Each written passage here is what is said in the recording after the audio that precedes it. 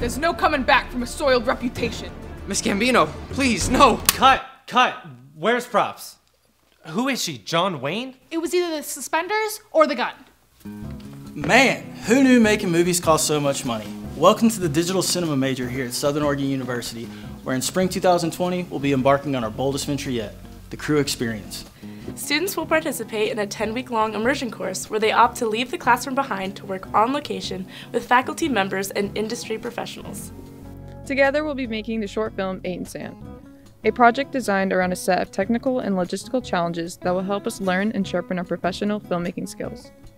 We need $6,000 to secure necessities like props, set dressing, location fees, talent, and food for our cast and crew.